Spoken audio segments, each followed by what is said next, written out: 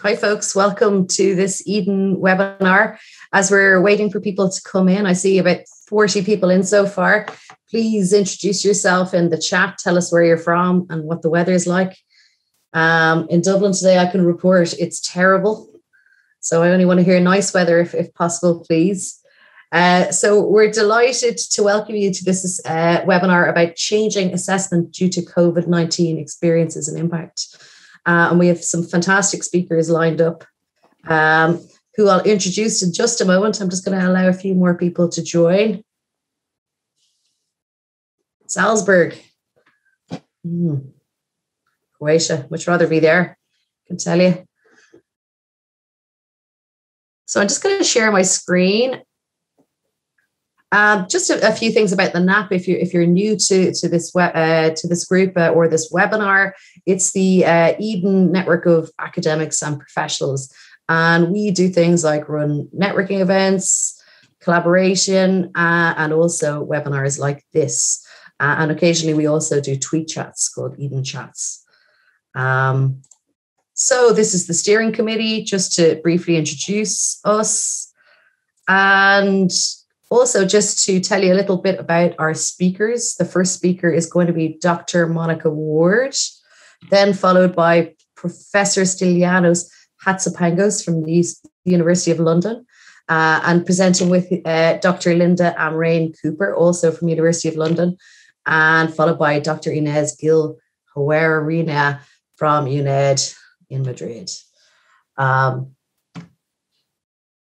So I'm going to hand over then to our first speaker, which is Dr. Monica Ward. So Monica, if you want to start getting your slides ready, and I'll read your bio.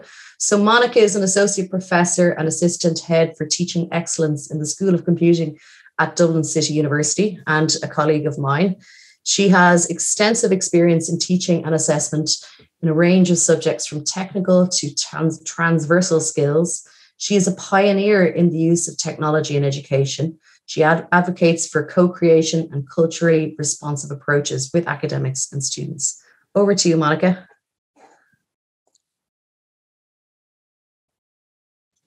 Grant, everybody, thanks for coming along today.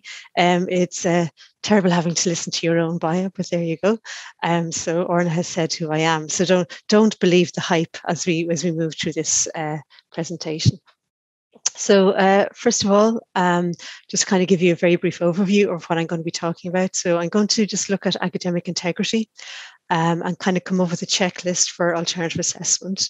And then we're going to look at different types of alternative assessment that we might have and some samples and tips. So I'll try and keep an eye on the chat as we go along as well. I like to keep things as interactive as possible, though time is limited. So the first thing about academic integrity, it's what we all want in our assignments, okay, and assessments. So, and when we kind of had to do the COVID pivot last year, it kind of really sharpened the mind of what we want in terms of academic integrity. But I don't think we should kind of just park it there and say that was to do with that. I think we should kind of bring these with us as we go along. So obviously we want our exams to be valid. We want to assess the students to make sure they know the knowledge. But we have to be fair to honest students. So we want to make sure that those who do things honestly and correctly and don't cheat kind of are looked after. Okay. Then when in terms of an open book online non-vigilated exams, there's a lot of concern. So the academics are all worried about academic integrity. Will the students copy from another? Will they share their answers during the exam? Will they get the information from somewhere online? They're all worried about that. And we're all worried about the temptation for students. Okay, so when they're in an exam hall and invigilated, so invigilated means people walking up and down and checking that they're not cogging or copying from either. It's a lot easier to be able to check that they're doing what they're meant to be doing. Okay, so one of the things when we had to do the pivot, we were moving from, a lot of the exams that we generally have and the easiest things. So define, rainy weather, or define what an assessment is, or define Bloom's taxonomy. It's really easy. So the students, they're kind of memorizing their definitions, and we've no idea whether they actually understand the words that they're regurgitating, right? So part of the move was to move from remembering the lower order of Bloom's taxonomy, from the knowledge and remembering and comprehension, understanding, to apply it, analyze it. Okay, here's the framework for doing something. Now apply it and show us your understanding. It can be harder to set exams because you have to think of more challenging questions. And if the students have only been doing kind of regurgitation or memorizing stuff to date, it can be harder for them, okay? But I would suggest that it's actually more authentic. So in the real world, so my world is programming. And sometimes our programming exams are, okay, you have access to nothing except, a pen and paper, and you have to write a computer program. Like, there's no way in the real world that you'd be asked to do that. If you're asked to write a program, you will always have access online to kind of previous programs, sample bits of code, and you weave them in together to make things work. So I think moving to an open book exam is much more real world. Now, I do accept there are some subjects where it might be slightly trickier to do, but I do think it is a step in the right direction. So some other benefits of the digital space is the students can use digital tools, and it's what they normally use in their general semester. They're using things, they're typing up documents in some sort of word processor, they're using spreadsheets, and all of a sudden in an exam situation, we don't want them to be using word processors. That seems mad to me, right? In the real world, especially in my domain, but I would argue in many domains, you are using technology as you go along. And I don't know about your students, but my students hardly ever write anything by hand. Sometimes even in a lecture, they're taking, they're typing on the computer and they're not actually writing anything. And the other major advantage in terms of marking is you can actually read what they write. So sometimes it's kind of a guesstimate. Are they saying this? So I just wanted to look at some, we came up with a checklist for alternative online assessment. So we wanted to make sure that we were still checking the original learning outcomes, because we didn't want to go off and assessing something that wasn't required, or we didn't want to miss any of the learning outcomes. We said that the new assessments had to have the same level of challenge as the original. So we couldn't make them way harder because they're open book and they'd all cheat, or we couldn't make them way easier because we couldn't stand over assessment that way. This was kind of a university-wide list, not necessarily for the School of Computing students, but we wanted to minimize the new computer and technical skills required in order to complete the work. So are we minimizing it? So for students who wouldn't have used a particular type of software, we suddenly didn't want them to have to use it as part of their exam. Okay. So we want to help to mitigate the risks if the students couldn't submit to our online portal. Our virtual learning environment is called Loop, which is just an instance of Moodle. So what would we do if the students didn't have access to online internet issues? Okay. And then at a broad level, we needed to consider it for different modules. So there's different requirements if you have a technical module versus a non-technical module.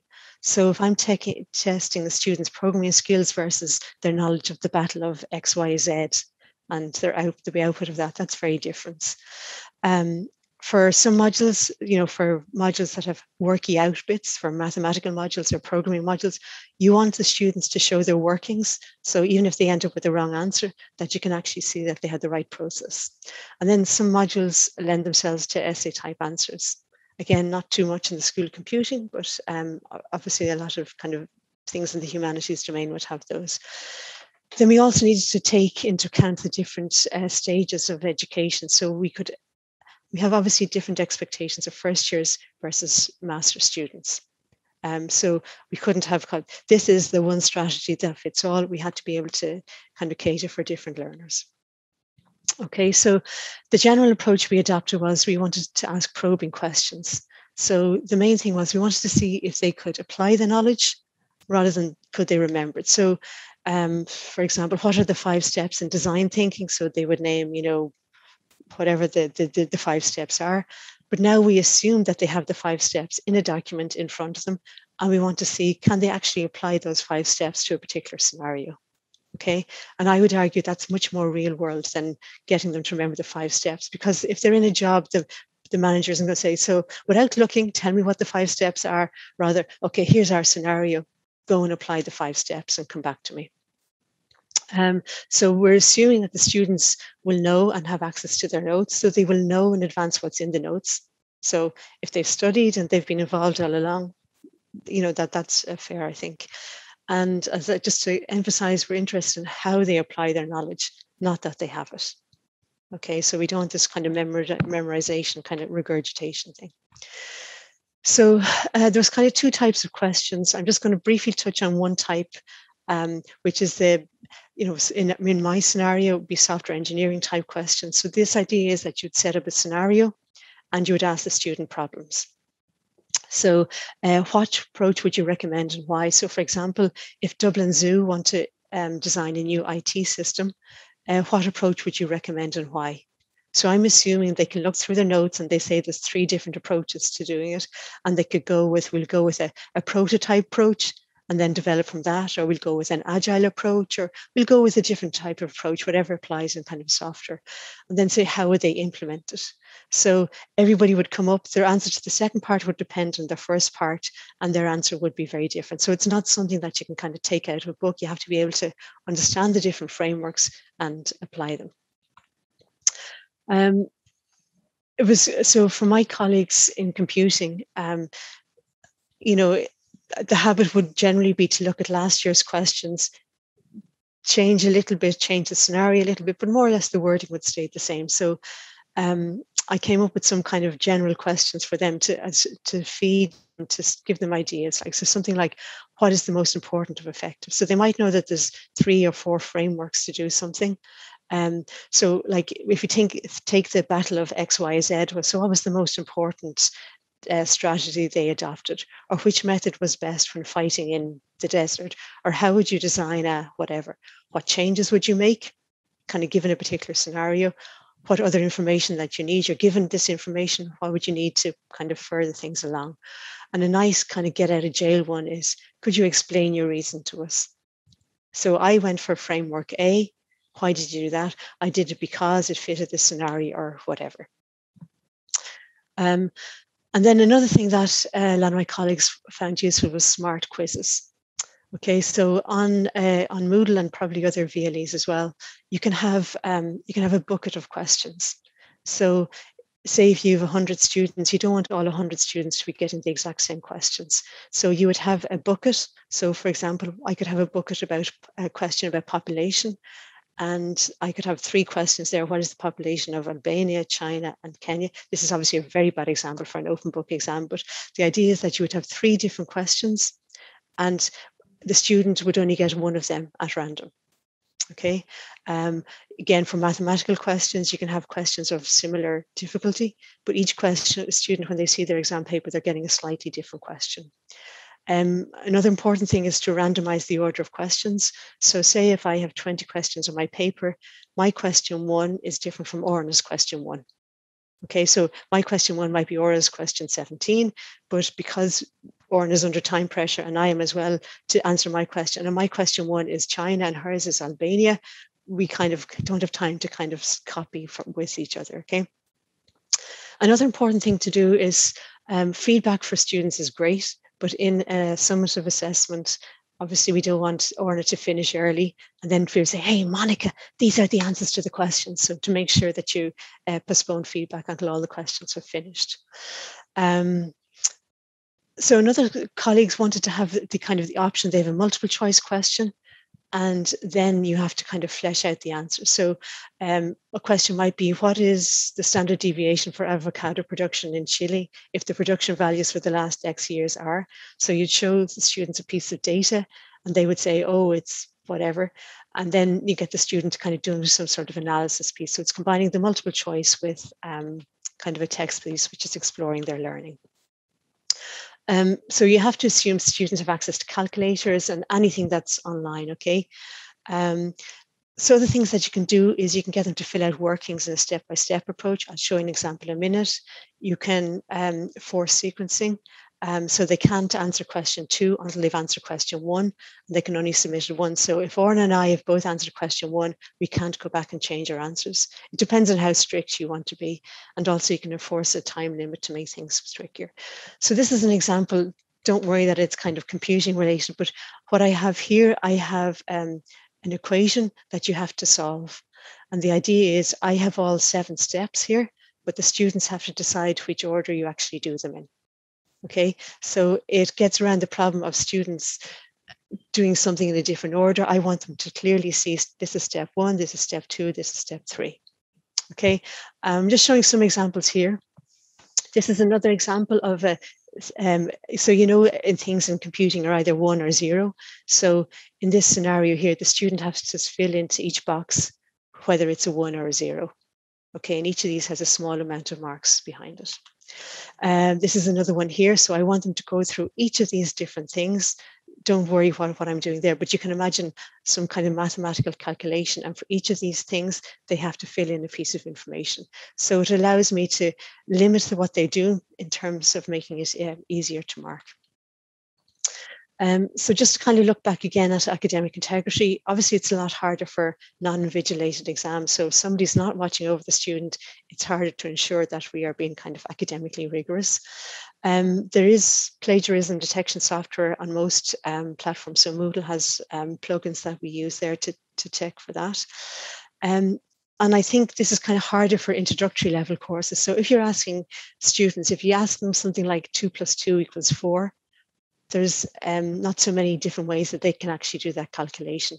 And because they're introductory, there's not a lot you can ask them. And I think it's particularly challenging for programming and mathematical related courses. So the approach should be to design your questions smartly, making sure that you're checking for understanding rather than just kind of regurgitation of information. And you want to check the student's analysis of concepts. So you could have actually quite a big question, and there might be subtle differences between the answers, and then your multiple choice answers can be nearly, the same, but are kind of with subtle differences. So just some tips to remember. Ask questions that ask students to apply their knowledge, not just check their knowledge. You could relate it to project work. So say Orna did a project on kind of the Botanic Gardens and I did mine on the zoo.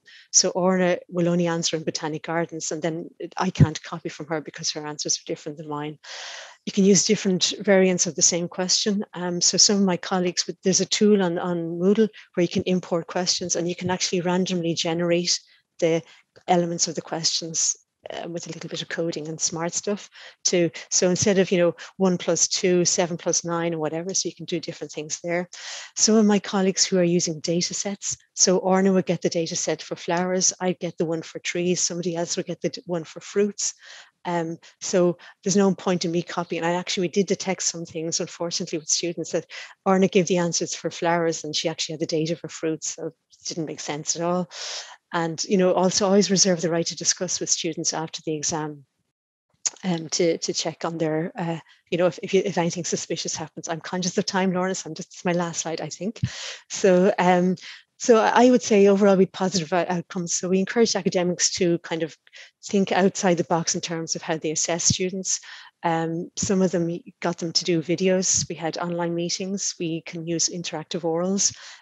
Just different ways of assessing the students instead of the normal kind of 2-hour paper-based exam. It also encouraged academics to reconsider their assessment practices, and some of us won't go back to what we did before because what we have now is so much better, but some are dying to go back to what they had before. And like in terms of the digital transformation in education, sometimes we had to drag people kicking and screaming to use our VLE, and now they're all on board and they're doing assessment stuff that they never dreamed they would use in a million years. So I think that's it. Yeah, and so I will stop sharing. Thank you very much, Monica. Very interesting. I think the use of quizzes is very, very interesting.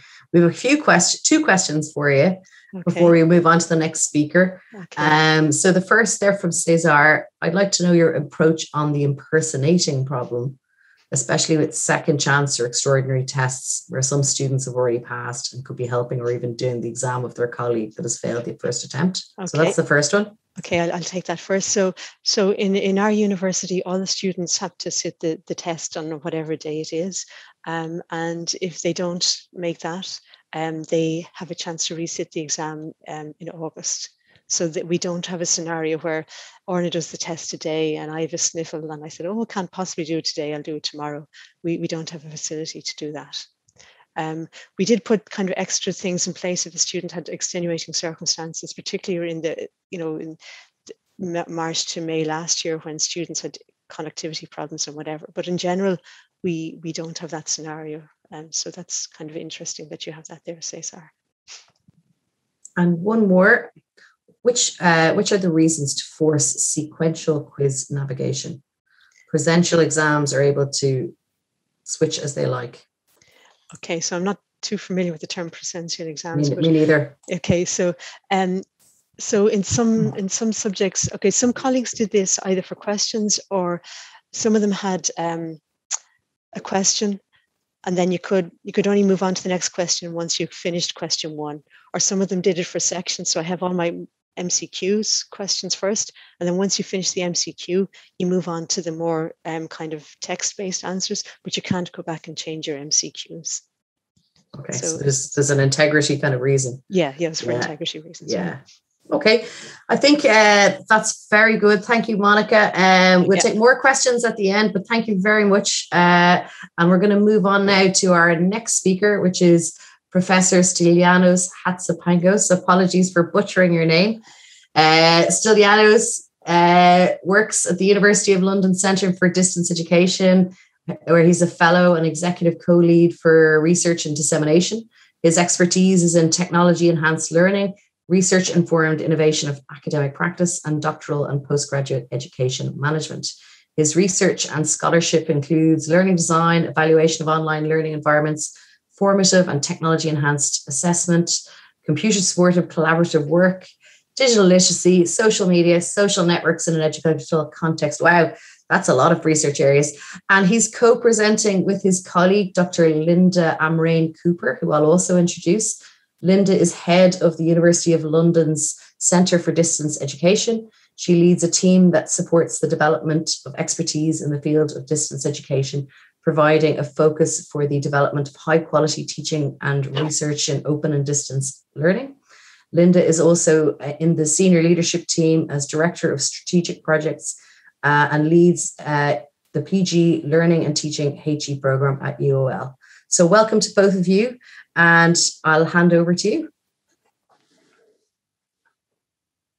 Thank you. Thank you, Orna. Linda is sharing his screen. Okay, right. Hello, everybody. Linda and I will share this slide presentation. So from the title, you must have understood that we are going to talk about this move into online assessment evaluation at the University of London. Just to start with the overall context, and I think this will give you a good idea about what we will be talking about. In late March 2020, the university communicated to all the students that the examinations in 2020 will have to move online because conventional examinations, which would normally take at exam centers around the world, would not be possible due to the pandemic. So 38,000 students from the University of London, distance learners, were registered to take over 100,000 exams in the summer across 23 time zones. So that's the kind of evaluation we are going to talk about. Linda, can you please move to the next slide?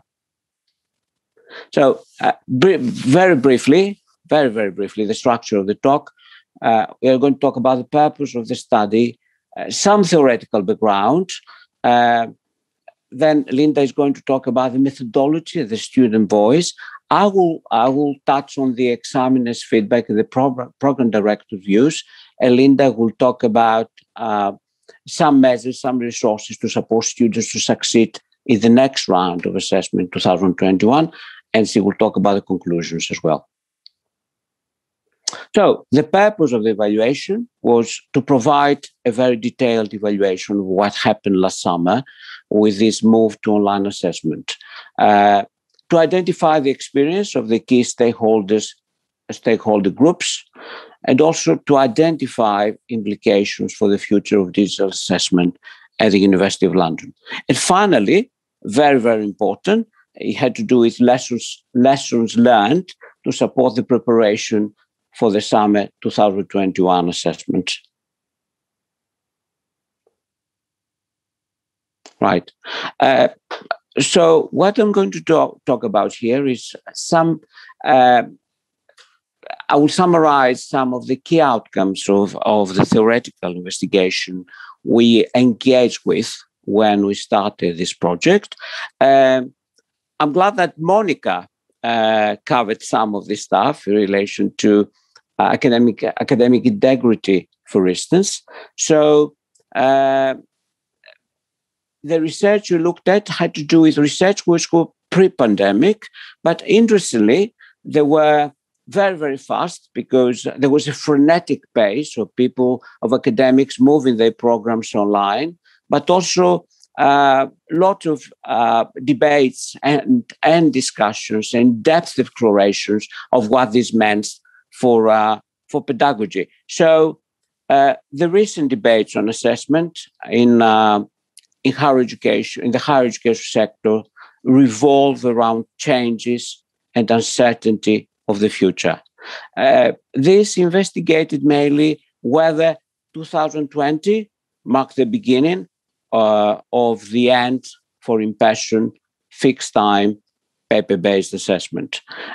So quite a lot of debate was around this area, how permanent would be these changes, this transition to online learning, or as Monica mentioned, some of these academics, when the unprecedented circumstances of the pandemic were over, whether they would move back to what they were doing, for instance, paper-based exams for their students. Recent research has also explored the relationship between the students' performance and their preferences when they use online and offline assessments, and how to improve digital assessment practice and student motivation and engagement. Overall, in previous research, not exactly research that has taken place during this pandemic, but previous research identified that students were comfortable with online assessment. They like online assessments. They like the timeliness of the feedback they might be able to receive with online assessment. They find it quite convenient as well, sometimes because of cost, sometimes of issues of accessibility.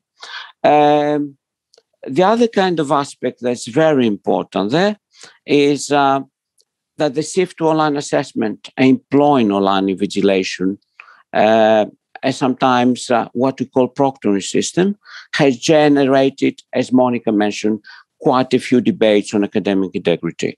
So in this respect, there seem to be two dominant threats in such debates, which are far from complementary. What I mean by that is there is one threat that involves promoting creative design of authentic assessment. The emphasis here is on authentic, and clear guidelines to students about expectations around referencing and plagiarism in order to avoid plagiarism. The other threat is more techy, if I can use this expression, provides technological and practical safeguards to protect academic integrity, such as moderation of marking, text matching software, and the use of other mechanisms, for instance, vivas to verify student academic work. So there is an overall issue about equity of access. Also, some academics talk about, some researchers talk about an overall drop in assessment, an overall drop in achievement where students move to online assessment, but there's no definitive kind of outcome or agreement in published research about that.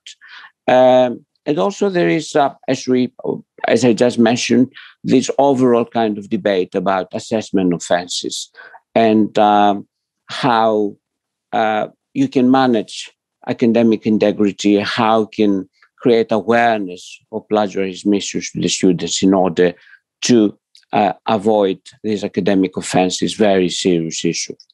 The other kind of thing I need to mention is that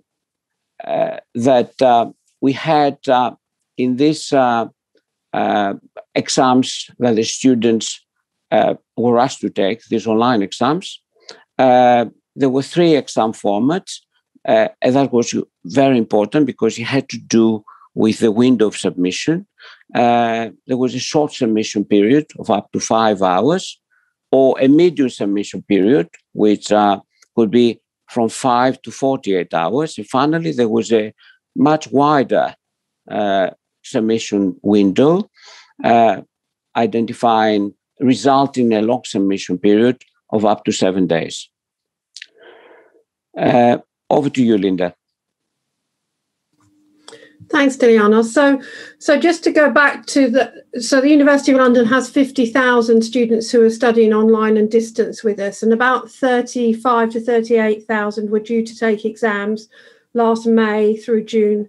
So obviously we had to move those all online. They would normally have taken pen and paper exams in exam centres local to where they live, and they're located in about 190 countries. So it was obviously going to be a really big change.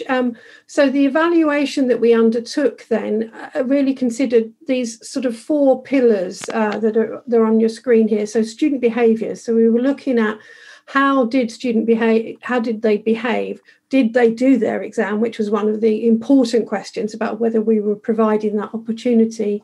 How did they engage with the virtual learning environment where they were going to get their exams from? We had some programs that were going to use a separate platform with a proctoring process on that.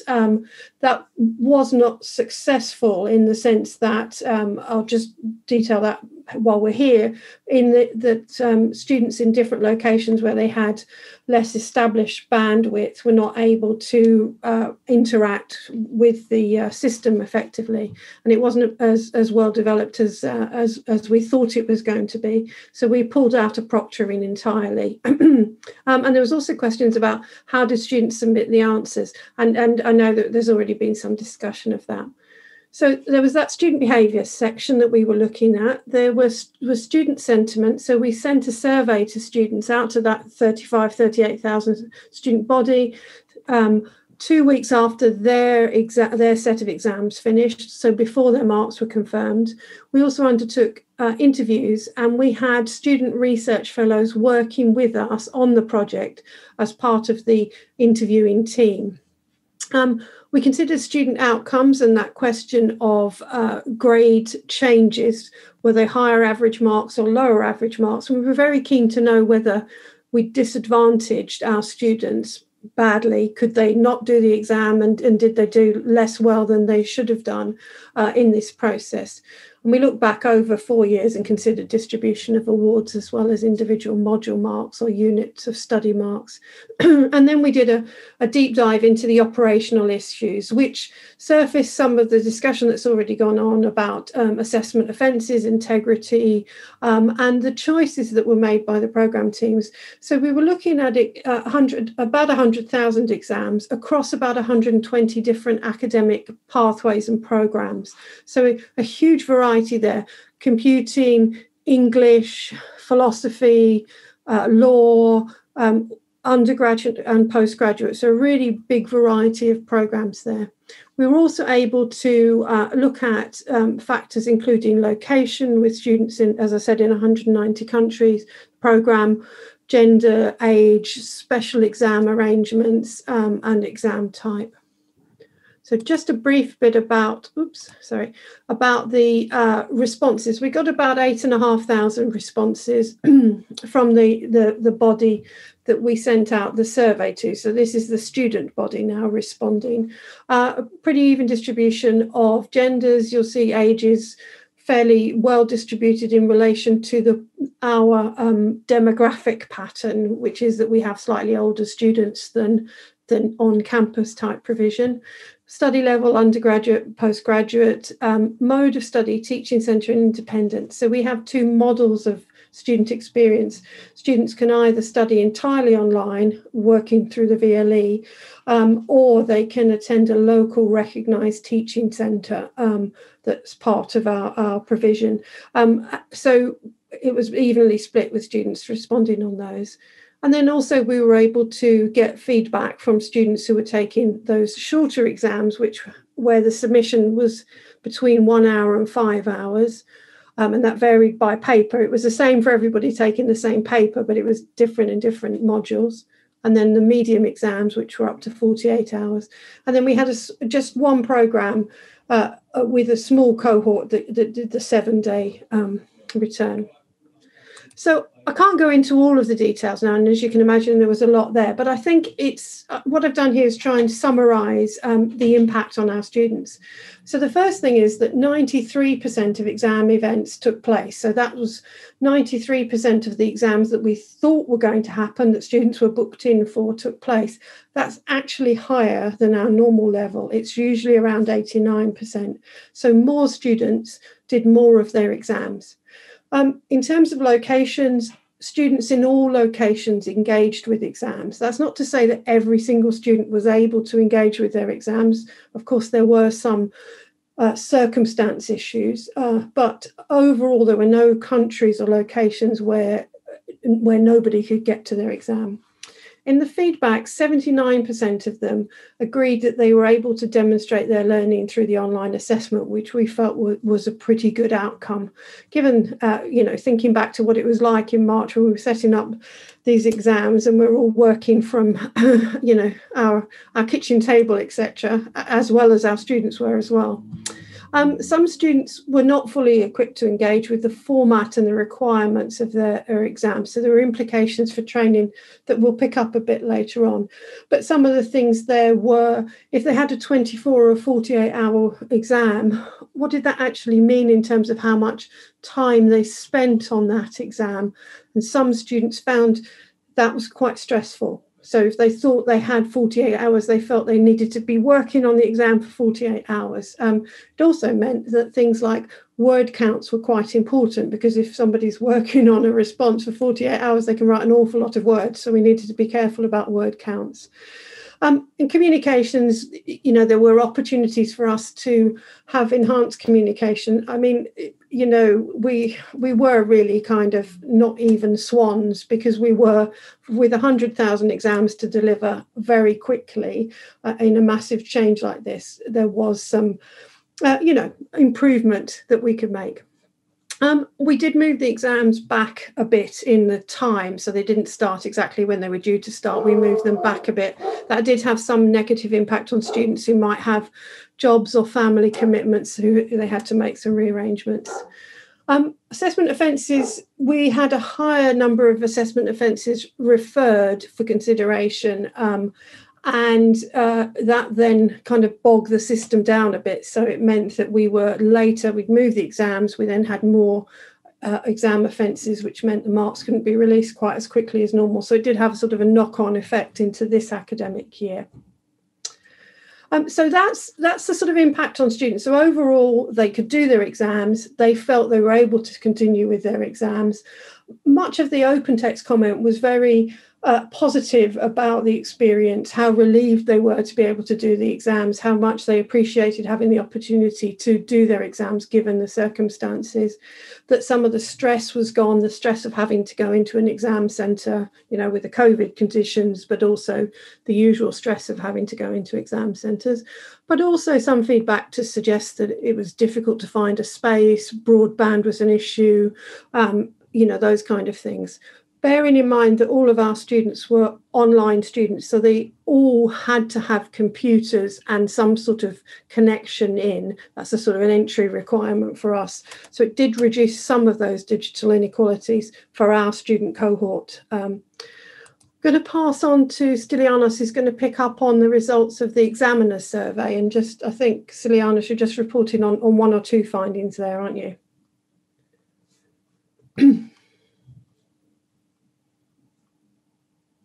Stylianos, are you able to come back in? You might be on mute. Yeah, I was muted. Thanks, Linda. Okay, as usual, very common. Right. So I will pick only on a couple of very important issues from the examiner survey that have to do with have a direct impact on the student aspect of the evaluation. So the slide you're looking at was question 4 of the survey, which asked them to how this move to online assessment has affected the student performance. And very interestingly, very positive, the examiners had said that students have been able to achieve higher academic standards in the submitted work than the previous years, which I think was very positive, a very encouraging outcome for this kind of evaluation. So the examiners were more positive about the transition rather than negative. There were some other issues that were very important there as well. For instance, students in the context of the paper-based exams that Linda was talking about were submitting paper and handwritten exams, whereas now all the exams were online. So in typed exams, the eligibility was much appreciated by the examiners. The other kind of body of stakeholders, group of stakeholders I'm going to look at very briefly is the program director's views. And then very important, because the program directors are they belong to the program teams or lead the program teams that set the exams. Monica talked about quite a lot about this. The format of the exams was very interesting for me to hear. So in terms of the program director's views, there was a range of views on online assessment for the future, about the planned transformation of assessment, which has been accelerated by this pandemic.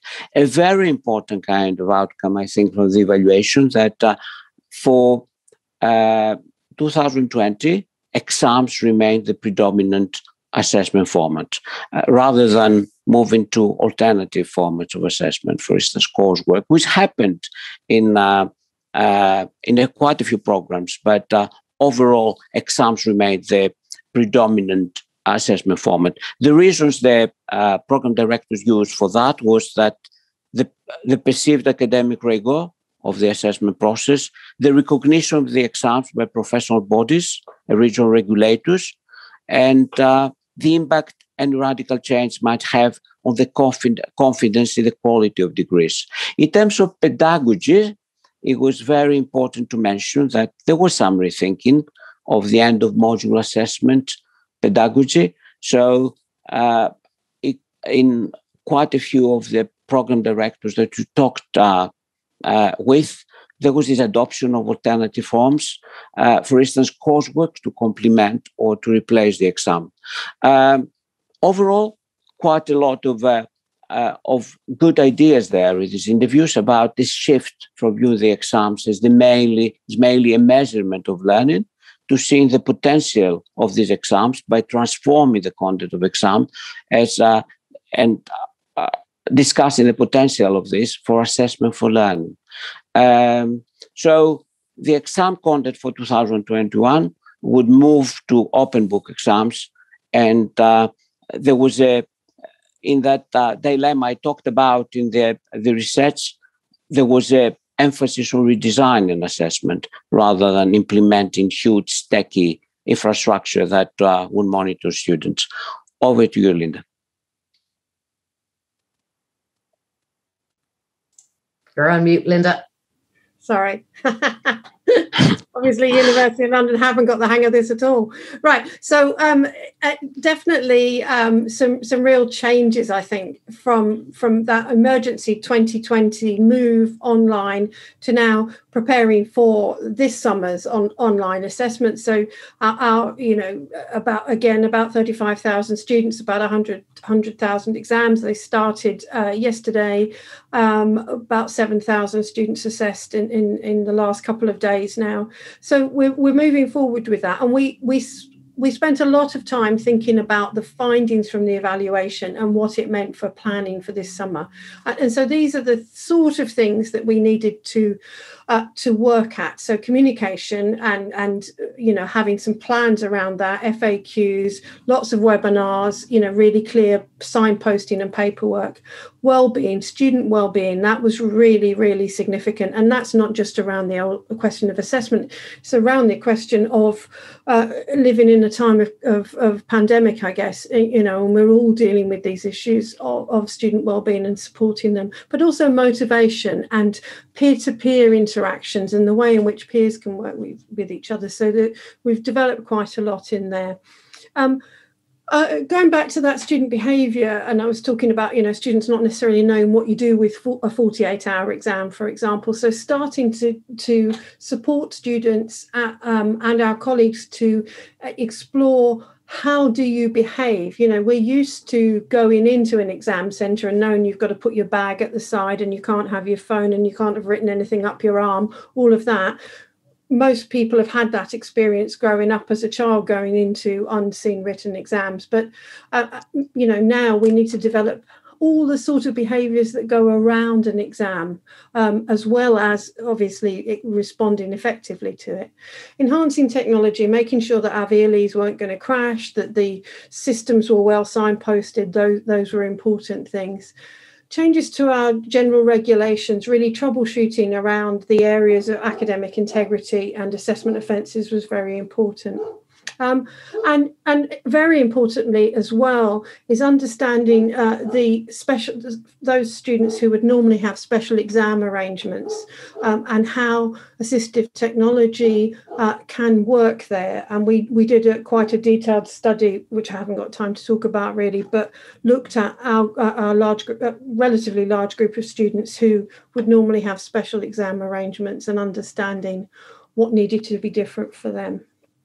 So I'm just going to stop there really to say this is a sort of resource that we produce. So students on the student portal have quizzes that they can. So these are not assessed quizzes. These are quizzes and resources and materials that help them to prepare for exams. So that you can't see it really here, but there's study tips and looking after yourself during the assessment period.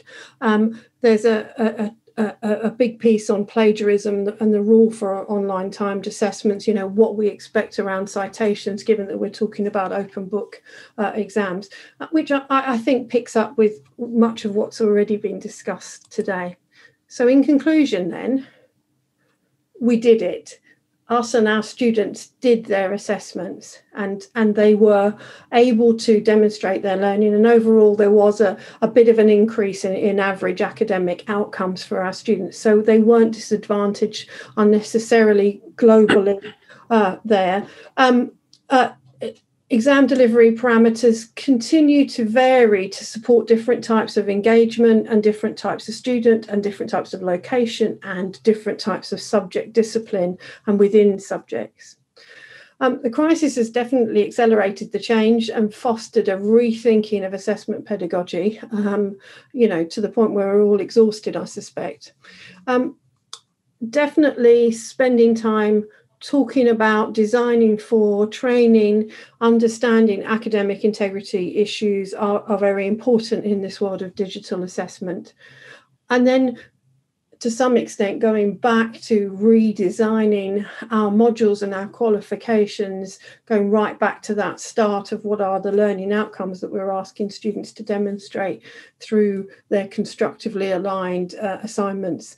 So it's an exciting time. It's also, like everywhere, quite a challenging time with such large scale. The references are in the slides, and I presume everybody will get the slides. So we'll stop there. Thank you very much, Linda and Stylianos. The scale is staggering. That really stands out to me. Because we felt a bit staggered as well. I come from a similar background, but I don't have that many students. But actually, we had similar problems, though. So very interesting, and thank you for sharing your experience. There's a few questions that we might actually leave till the end, if that's okay. And I might introduce the next speaker, which is Inés. So Dr. Inés Gil-Jaurena, and apologies, Inés, if I'm brutalizing your name. My Spanish pronunciation is also rubbish.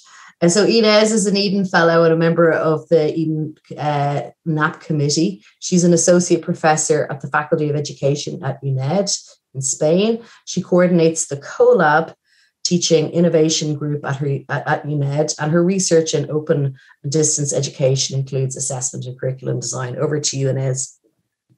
Thank you, Orna. Thank you all for joining us this afternoon.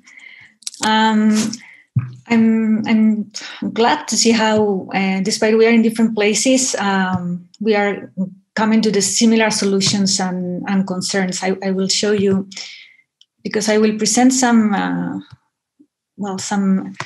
information from a study we have undertaken at UNED, which has some similarities with the one from the University of London Centre for Distance Education, and also some of the guidelines my university has set are common to the ones that Monica Ward said at the beginning.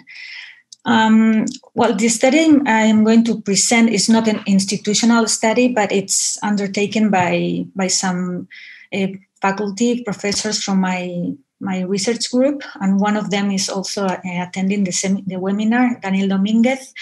And our concern at the beginning was to see what had happened in our course. We teach a course together in the second semester, and what had happened in our course when we had to change the assessment method last year very rapidly due to the lockdown and all the pandemic situation. But then we decided to extend the study to all the university in the bachelor degrees. So what happened last year? First, my university, UNED, is a distance education university, and is the largest university in Spain with last year more than 125,000 students registered, most of them part-time students, and the demographics are similar to those that the previous presenters shown about their institution. Very diverse population, different ages, different background, etc. And the university offers 28 bachelor degrees, and this is the focus of our study. And the focus is also on the final examination, which is the biggest part of the final score for our students. There is also some continuous assessment and some assignments in the courses, but the final exam is very relevant for the decision if they pass or not the course. Commonly, before and after the pandemic, the characteristic of the final exams is that each course, the faculty teams, they decide the type of exam. So there are very diverse type of exams and with different durations, less than 2 hours, between 1 and 2 hours commonly, and that all the examinations take place at the same time in the same course. So they are synchronous in all the regional centers face-to-face, and now since June 2020 in the online examination platform. And in this slide, you can see the differences between the final examination until February 2020 and in June 2020. And the focus of our study is in that semester, in that first time that the university used the online assessment platform for the final examinations. After that, we have been using it also in September last year, in February, we will use it in June this year, and also in September. So we didn't really know how long the pandemic would last, but we are in a similar situation now, so we will be still using it. And there are not face-to-face exams as they were before currently. So the characteristics before in the face-to-face exams were that they were taking place in different locations in Spain and also in other places in Europe and Latin America mainly. Normally, the examinations were without material, and there were different control measures. The students have to identify themselves before going into the classroom, and they were invigilated exams There were faculty supervising all the classroom and the examination process. And also the students were distributed in the classroom, so in a specific order. So there were not two students from the same course seated close to each other. So they were distributed in the classroom. And what happened in June 2020? Well, in a very short period of time, since March, the university has had to set up a new system because it was not possible to have the face-to-face exam. Some of the centers have very big amount of students doing the exam at the same time, so it was not possible. So the university set in our own platform. It's called AVEX, which is Aula Virtual de Exámenes, examination classroom, virtual examination classroom. In some courses now in that call, and also now, materials were allowed, so they were more open book examinations, but not in all cases. So most of the courses still had no material allowed during the exam. And there were different control measures in the platform. One was the identification. Well, the students had to enter with their own password. And also, as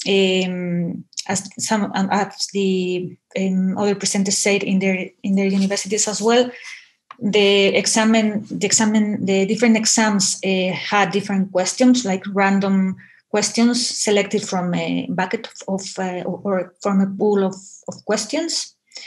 Also, there is camera shots during the exam to the students to check if they are. This is for identification, and also the anti-plagiarism check and software to compare the students' responses to the exams.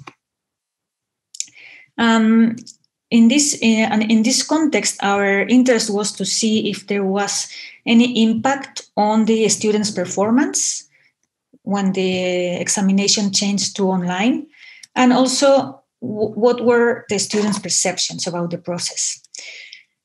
So about the academic performance indicators, we have used the information from the UNED Data Management Office, and we have processed it. And this is a summary for all the degrees. And you can see that all the rates were quite stable, but they all went up in last year, in June 2020. And let's see them a bit more carefully. The first rate, and which is, in my opinion, the most important, also because we are a distance education university where the assessment rate is not as high as in face-to-face universities. This rate, which is the relation between the students who were enrolled and those who took the exam, the students who were really assessed, increased in all the degrees, in the 28 degrees. And this is very relevant because we can estimate that if students complete the course and are assessed, this would increase their engagement and they will register the coming year, which can solve a problem or a concern in distance education, which is the dropout rate and retention rates. And in the specific degree that I coordinate, the degree in social education, you can see that also the assessment rate increased in last year. The second rate is the success rate, which is the relation between the students who go to the final exam and those who pass the exam. And it also increased in all the cases. So this is the increase is not as big as in the assessment rate, but it is also a positive. The success rate increased in that call when the online assessment was just for the first time. And this is the case in the social education degree. You see, it is a higher rate, but the increase is not as high as in the assessment rate. And the next rate is the achievement rate, which is the relation between the students enrolled originally and the students who passed the course. And here also, and consequently, because this is related to the two previous rates, this also increased. in all the degrees. You can see this represents the increase between the average rate in the previous years and the average in June 2020. And this is the achievement rate increase in the degree of social education. And finally, the average mark, which is the final score the students had in the courses. And this also increased. And in some degrees, the increase were very low. And in the others was more than 1 point. The score is from 0 to 10. And the students have to have a minimum of 5 points to pass the course. So the increase is in some of the degrees is 0.14, which is very low increase, but in others is more than 1.05 in the highest different.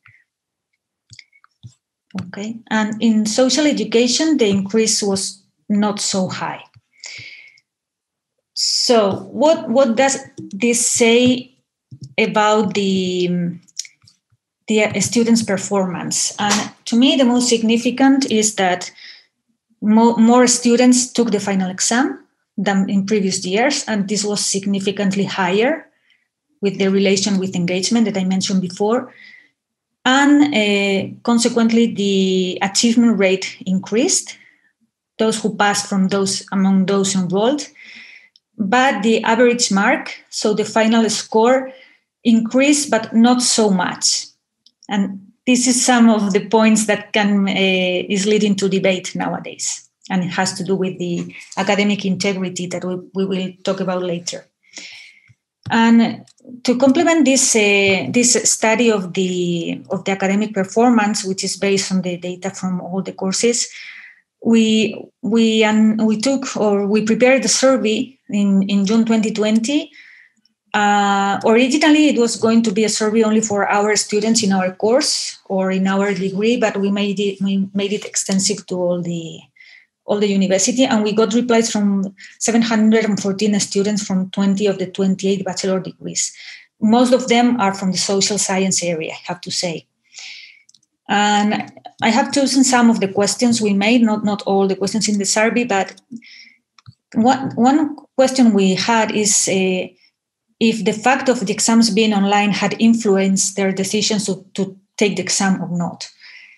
And to our surprise, most of them said it had no influence. So they were going to, they took the exam in any case. They were going to be assessed despite the type of exam. For some of them, maybe more of 10%, it discouraged them to take the exam because it was online. And for some of them, it encouraged them. We will see later some reasons they said for this. Another question we had is if they thought that the online exams were easier than the face-to-face ones. And here, majorities did not agree. They didn't think that the online exams were easier. We can contrast this with the performance, with the average score, which we have seen it was higher, but still they didn't think that it was easier to have the examination online. And finally, we asked for their preference, and a majority, but not a so big majority, a bit more than 0.5%, they prefer the online exams. And still 40% of the students that replied to the survey prefer the face-to-face exams. And in the open-ended question of the survey, they expressed some of the problems they had experienced it. And the main mentioned problem was the time, the duration of the exam. They thought it was not enough. And for different reasons. In some faculty, they decided to reduce a lot the duration of the exam. And they said it was not enough, or they had some issues with writing in the computer, if they had to write some open-ended questions. And so the time was a big concern. And also the anxiety. but mainly beforehand, because it was the first time they were experiencing this online system, and they had a lot of worries before. If the connection would fail, if they had problems with the software or with any technical aspect. So it was more anxiety before doing the exam, because afterwards the main opinions were that it went well, the platform was easy to use. So regarding the preferences, for those who prefer the online exam, a very big reason was the mobility. Like they didn't have to travel to the regional center. If they had mobility issues, mobility problems, it was easier to take the exam from wherever they were. Family conciliation. So these were some reasons they expressed for preferring the online exams.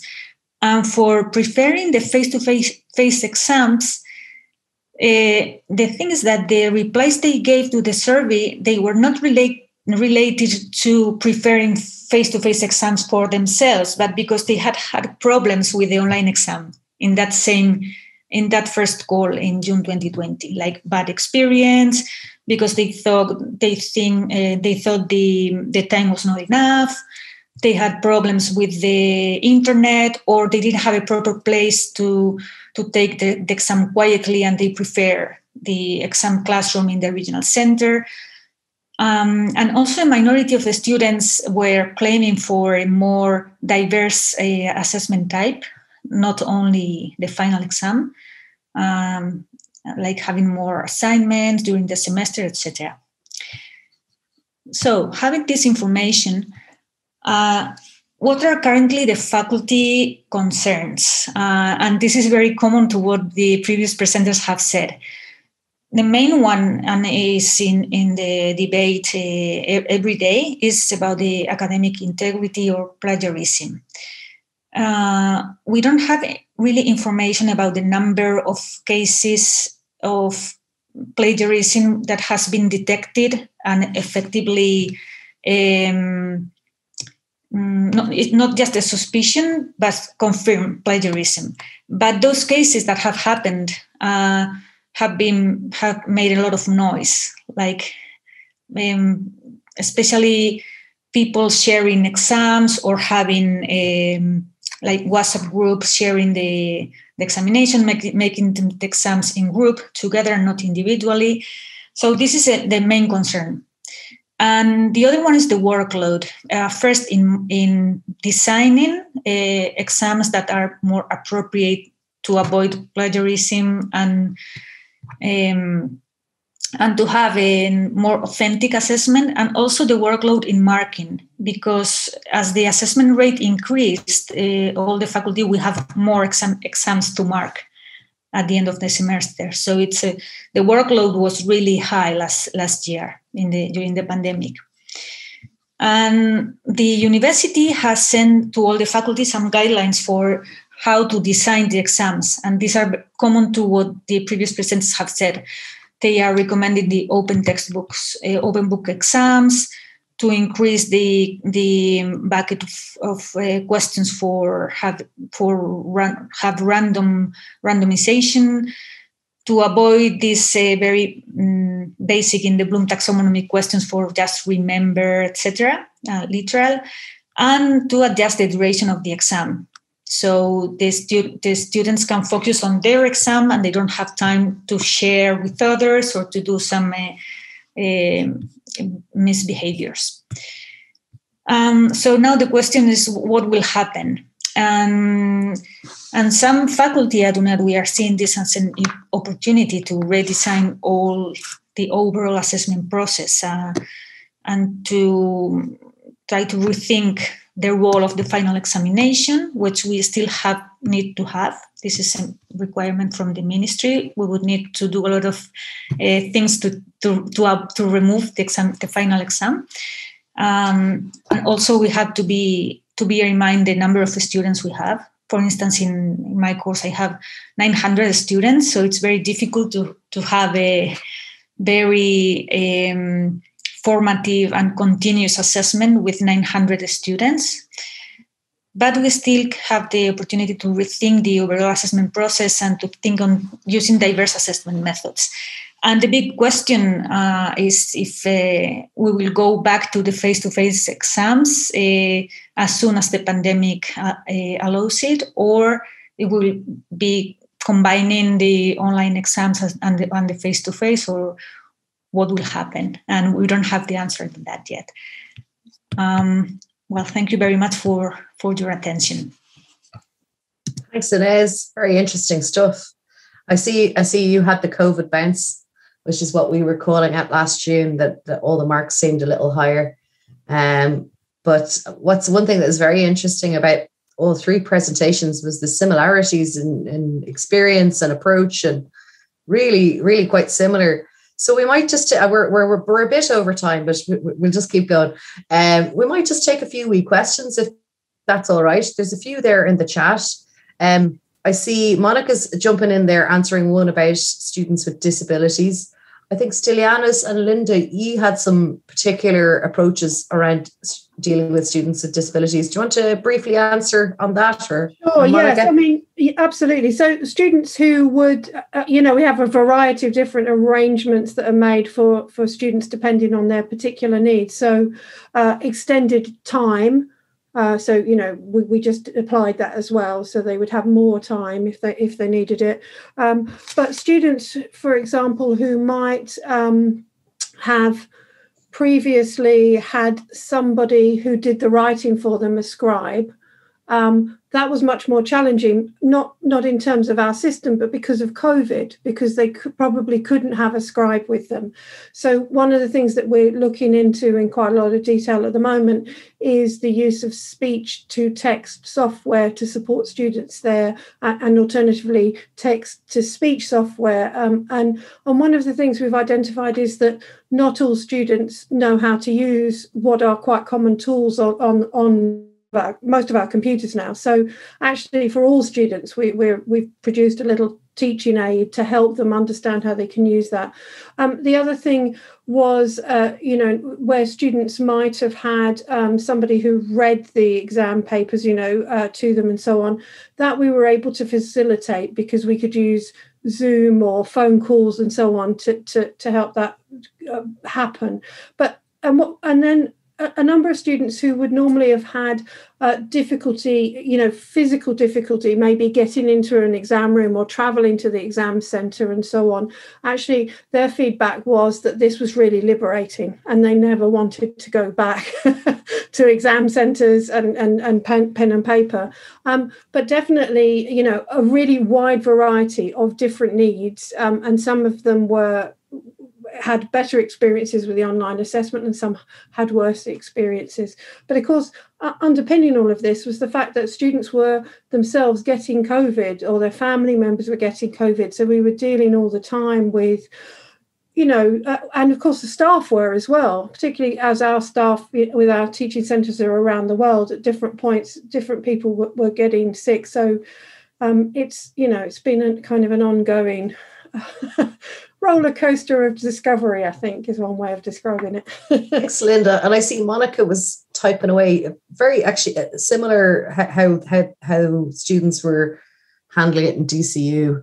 And actually, that was a great point there, Monica, about students using their own laptops, which are set up with their different assistive technologies. And because I think before, did we used to make them use borrowed ones or something? Yeah, well, no, I mean, pre-COVID, they'd have to go into a lab. Yeah. Where they'd have the software installed, but it was so clunky. Like they were all sitting in a desktop, and they'd have to copy it onto I can't even remember, was it CD-ROM or something? It was something ridiculous. Especially for computing students, like that's Neanderthal. And then I think we might have moved to USB, and I don't know.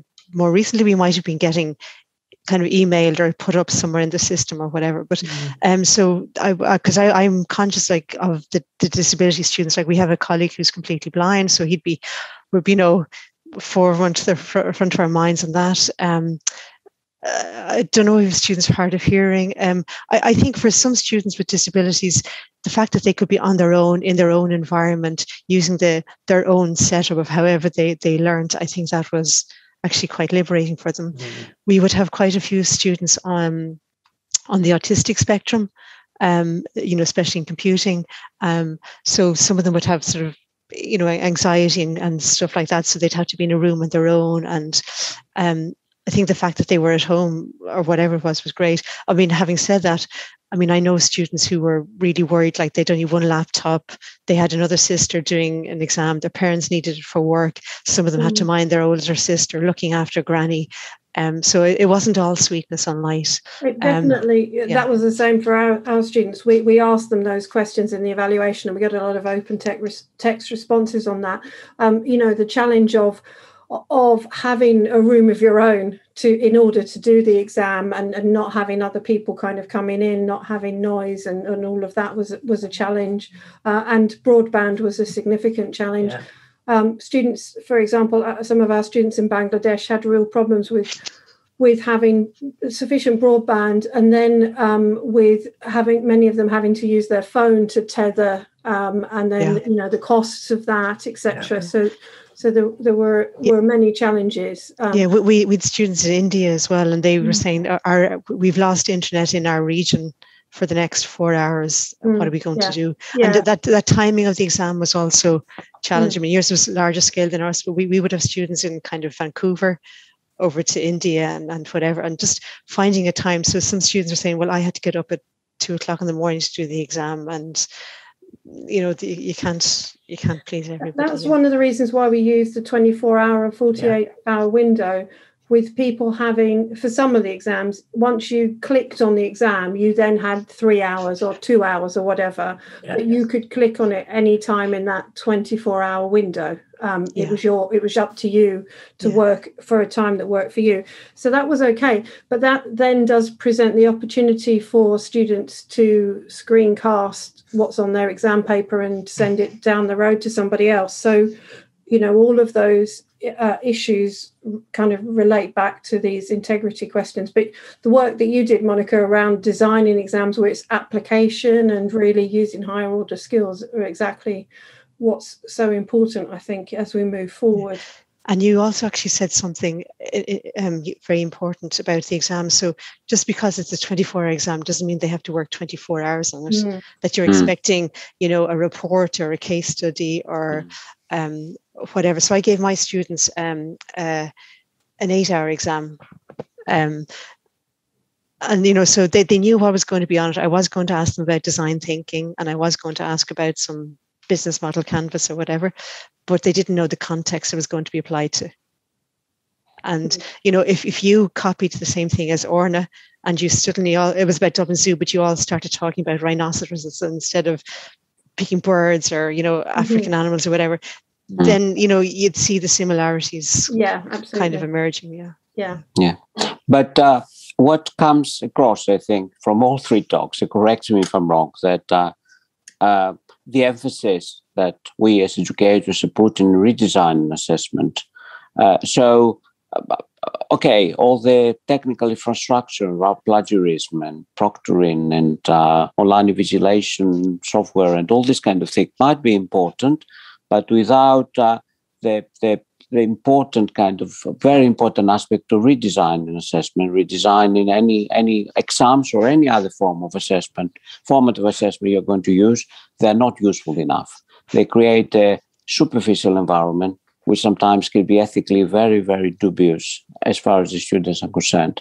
So I'm glad that there seems to be a convergence from all three presentations about this quite strong emphasis on redesign and assessment.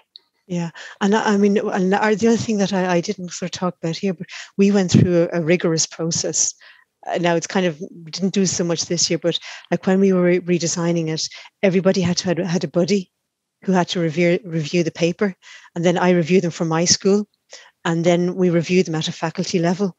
And we were saying we're doing these questions and timing. So there was a kind of a control process put in place so that Orna wouldn't say, kind of like the sound of this question and I'm going to go with this. And so there was, and now the subsequent exams, once they have kind of the template of how to do things, it's it can kind of run itself a little bit. But I think that piece of somebody overseeing and not just Monica having a mad idea and doing this question, like, so there was the buddy, there was me, and then there was the kind of a dean appointed person at a faculty level going through all the kind of the procedures, how much time you're doing, are you doing MCQs? And like we spotted, there's colleagues were saying mad stuff like, well, I wrote the question, they have 20 questions, I'll give them 20 minutes to do it. Like, it took me 5 to do it. And I'm thinking, like, you designed the questions, you are the experts in the field. It would take you at least a minute to read each question. And, if the MCQs the distractors are sufficiently robust, so it's kind of managing colleagues' expectations. And the other important thing I think as well was, it was really important to give students an example of what the exam would look like. So that if they were used to this kind of normal exam paper from last year and using that as a guideline, when they move to this year and it's completely different, even just the physical look and feel of it is different, they kind of think, so it was really important to, maybe not for every single question, but like that example I gave of the avocados in Chile or China or whatever it was, just to get in the sense of, normally you'd be asked to calculate it, but here we are giving you the answer and you can kind of work out which way it is. And then you can see for each student, yours is avocados, mine is oranges, and the country is Spain rather than Chile or whatever it is. So that kind of, so you're asking the same thing really, but it looks superficially different. I thought that quality assurance bit that you brought in, Monica, that bit was really good. Inés is patiently waiting with her hand up there. Sorry, Inés. Going back to one of the first questions about the students with disabilities, because we at UNED we have a big experience with that. We have many students with disabilities in Spain study at UNED, so we have a special unit for supporting their needs and their demands.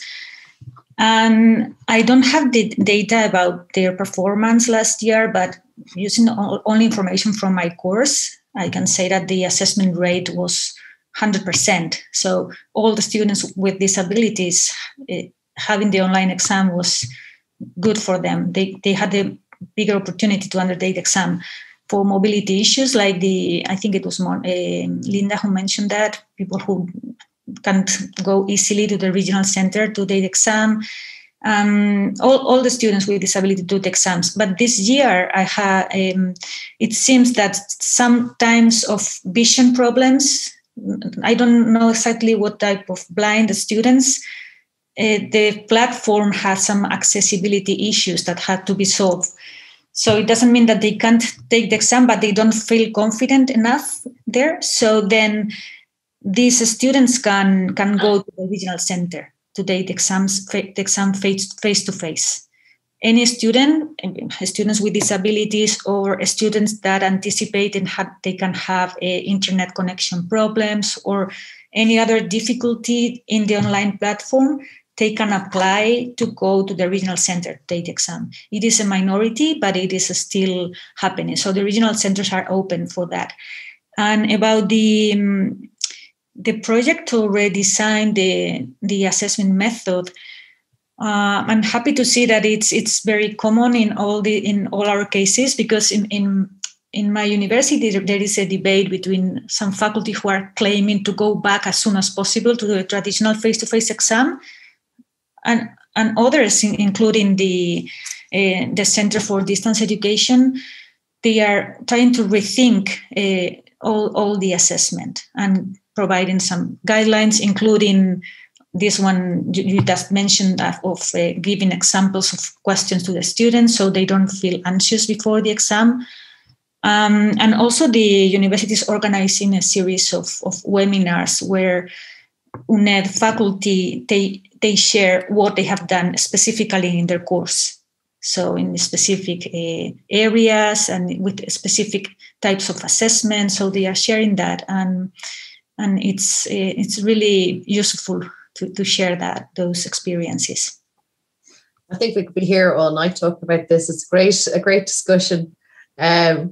So I think I'll bring it to a close because we've gone 24 minutes over. But listen, I'd like to thank the speakers, Monica, Linda, Stylianos, and Inés. Really interesting, and it's strange considering how quite different contexts in some cases and different countries, but very similar conversations, especially around the academic integrity, the timing, students with disabilities. It's astonishing in some ways how similar some of the experiences are.